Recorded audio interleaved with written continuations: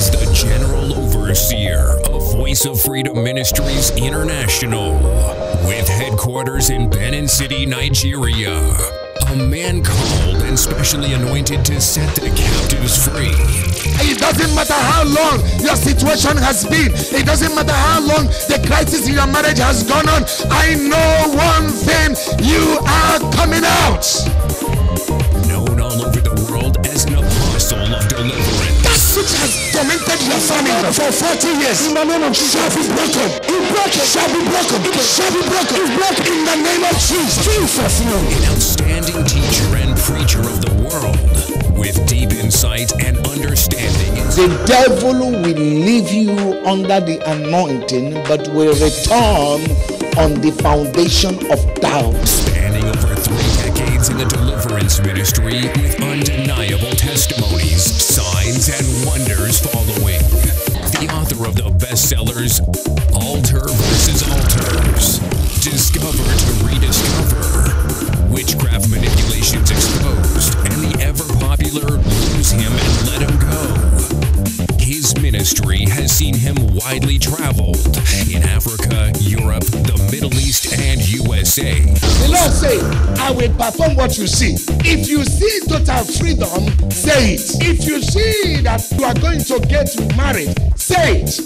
And now, in the power and might of the Holy Spirit, let's receive the dynamic ministry of Bishop Abraham Chigbundu. I'm going to round up my teaching that I began 2 weeks ago.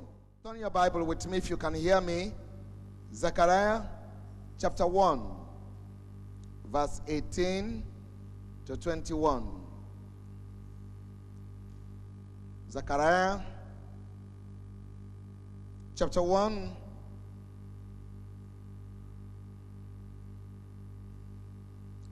then lifted I up my eyes and saw, and behold, 4 horns. And I said unto the angel that talked with me, what be these? And he answered me, these are the horns which have scattered Judah, Israel, and Jerusalem. And the Lord showed me 4 carpenters. I saw problems, and the Lord showed me solutions. I saw problems, and the Lord showed me solution. May the Lord show you solution in the name of Jesus. Then said I, what come these to do? And he spake, saying, these are the horns which have scattered Judah, so that no man did lift up his head. But these are come to fray them, to cast out the horns of the Gentiles, which lifted up their horn over the land of Judah to scatter it. I prophesied to you this morning, whatever horn set against you to scatter the things that God has created and gathered for you, such horns, I command them to receive fire this morning in the name of Jesus. There is one solution to horns, and that is to uproot them, to destroy them. Zechariah said, I lifted up my eyes and I saw 4 horns. And I told you that the horns represent powers, authorities, and they had assignment, and the assignment is destroy Judah, scatter Jerusalem, scatter Israel, so that there will be nobody, no significant, no important person to come out of these places. And that was what these horns did. In those days, they were strange nations, powerful nations that came against Israel.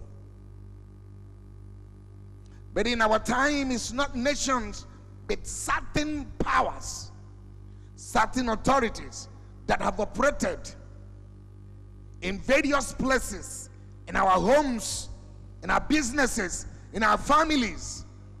The assignment is to make sure no significant person will come up.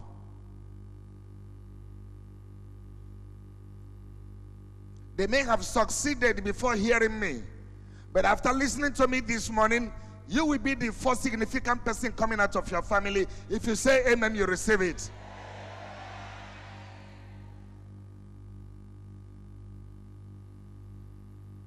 And last week, I was sharing with you of these horns, what they are. And we took two of them to explain that these horns and these powers, we saw personalities in the Bible that explain who they are.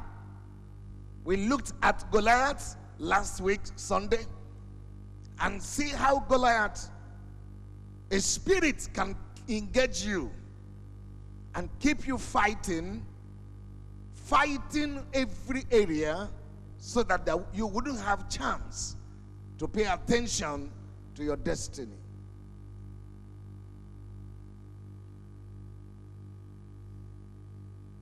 But it took one young man anointing to destroy Goliath.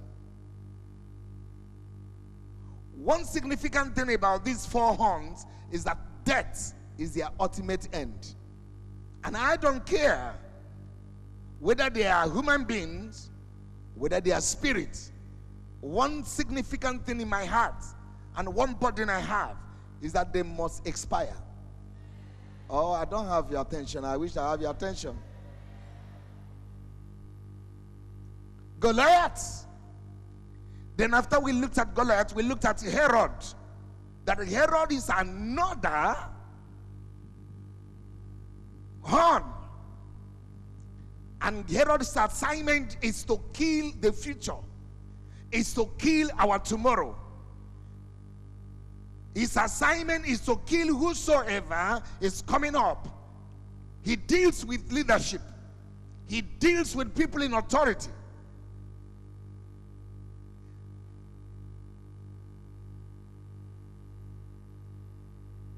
He gave order to kill all little children without mercy. And you know, your children are your tomorrow. I'm just wondering if there is any food in the world that I have not eaten. If they are, that means I didn't eat them by choice. Like when I traveled to Congo, Congo has a delicacy of cassava leaf. That is a delicacy in Congo. And I have never one day tested it. Because when I ate cassava leaf in 1969, when I joined the army, I didn't find it funny. That was during the war. We were eating cassava leaf. The Igbos are not known to be eating cassava leaf, but we did. Because that was the thing available without salt. So when I travel to Congo, they present it. I don't want to touch it at all because it reminds me of a bitter experience. So if there are food, so whatever I am living for, whatever I'm struggling now to achieve is for my children, is for the future. But Herod attacks the future. When a man's future is destroyed, when he gets to the future, there will be no future to have.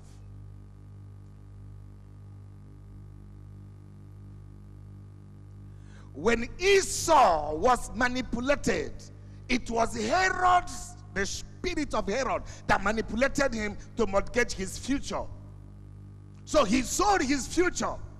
When he came to the future, there was no future anymore for him. May Herod not collect your future in the name of Jesus. The next horn we need to deal with is the horn of Jezebel. The horn of who? Jezebel. Jezebel is a horn, is an authority, is a power. In case you want to write some scriptures down, 1 Kings chapter 19, verse 1 to 3. 2 Kings chapter 9, 1 to the end. Let's read 1 Kings chapter 19. And Ahab told Jezebel all that Elijah had done, and would tell her how he had slain all the prophets with the sword. Then Jezebel sent a messenger unto Elijah, saying, so let the gods do to me, and more also, if I make not thy life as the life of one of them by tomorrow, about this time. And when he saw, he didn't hear, he saw, he arose and went for his life, and came to Beersheba, which belonged to Judah, and left his servant there. Go to verse 4. Verse 4. But he himself went a day's journey into the wilderness, and came and sat down under a juniper tree, and he requested for himself that he might die, and said, it is enough now, O Lord, take away my life, for I am not better than my fathers. What could make a man take his life? Why do people commit suicide? It is this spirit. It's the spirit of Jezebel. Spirit of Jezebel, people think Jezebel is a woman who dressed gorgeously, a woman that dress and do makeup, and they look at her and say Jezebel. A woman that put artificial fingers, they say that's Jezebel. That has nothing to do with Jezebel. Makeup, beautification has nothing to do with Jezebel. Jezebel is a spirit, and that spirit is called witchcraft.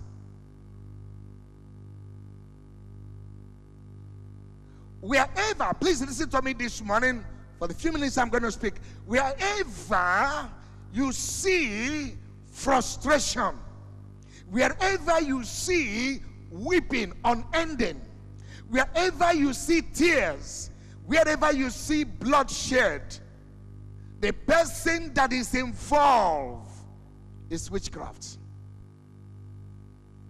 Witchcraft specializes in making it so tough, so hard, so that you will say to yourself, I give up. Let me die. I'm not better than those who have died. Let me say this to you. You are better than those who have died. Because if God didn't have any need of you, he should have allowed you to die with them.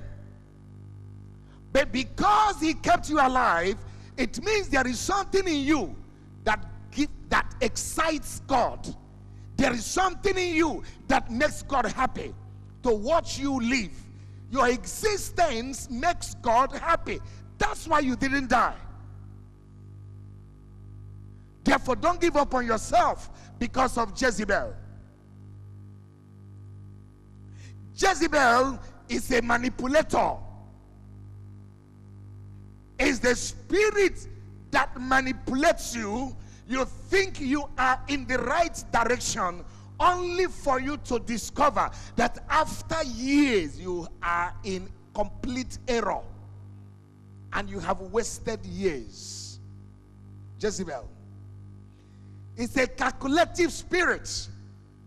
Doesn't just attack, plans ahead of time, work it out neatly. The problem of the church is that we fight haphazard the battle. We just, when we see the enemy knock at the door, we start praying and start fighting. Before he knocks at your door, he has done his arithmetic.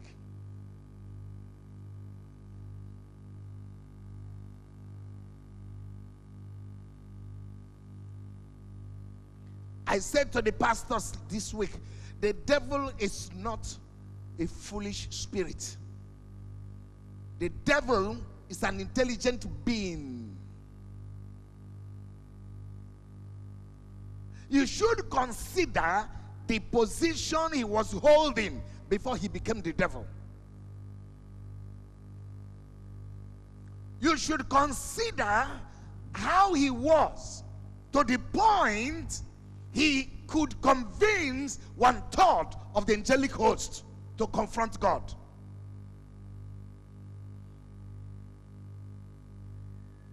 The worst thing you will do in your life is undermine your enemy. Underrate your enemy, sorry. If you underrate your enemy, the enemy that can finish you, you say is nothing. You will die like a cockroach.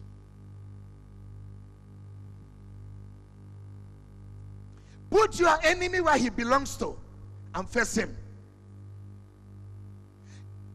I am not exaggerating the devil. I am not praising him. No. But I know that he can do too many things. So, there is no need of giving him chance. Whoever said that if you want to eat the devil, you should take a long spoon, deceived you very well. Because the devil, whether you have short spoon or long spoon, if he's after you, he's after you. His saliva can finish you if you eat in the same pot. Why would you eat in the same pot with the devil in the first place? And thinking that you have a long spoon. Keep the devil where he belongs to. See, there are certain messages I hate where somebody said the devil is nothing. Who told you? Paul said, we wrestle not against flesh and blood. He used certain, we say we wrestle against principalities. Check the word principality and find out what it is. Then he came to 2 Corinthians and said, although we walk in the flesh, we do not war after the flesh. For the weapons of our warfare are not carnal, but mighty. Look at the weapon. It's mighty through God. Why is it mighty? To pull down what? Strongholds.